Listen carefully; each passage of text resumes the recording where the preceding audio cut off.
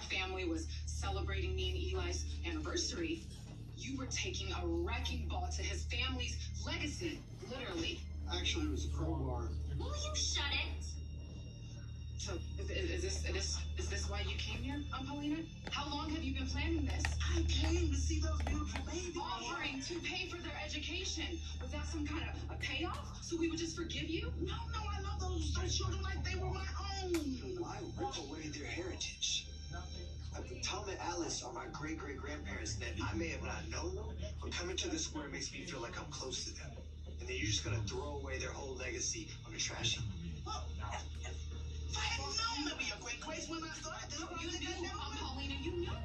You gotta stop this. No, it was too late. No, I'm through with her excuses. Baby, come on, let's go get the kid.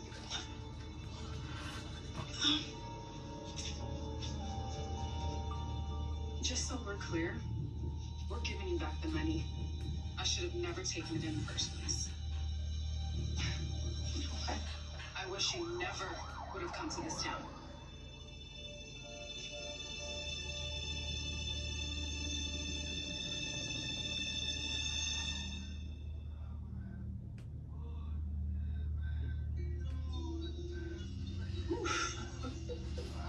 I'm feeling a little tipsy.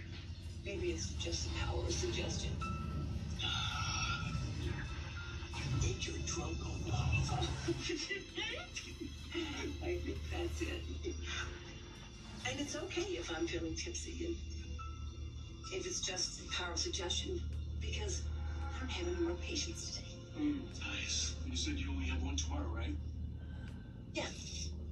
I'm seeing Ben Weston tomorrow. Really? I didn't know he was still seeing you, Doc. Mm-hmm.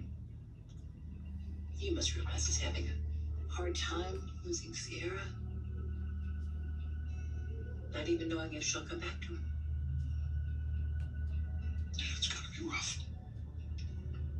It's so sad. Not only does she not remember loving him, she hates him. She's constantly berating him, hurting his feelings, and reminding him of his own past. It's heartbreaking for both of them. Okay, so what now?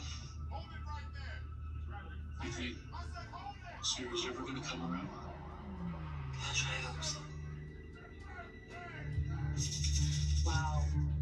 Yeah, that's real mature. You know what? Tear them up. Burn them for all I care. I will just get more. I'll even go to court if I have to. Oh, good. Good.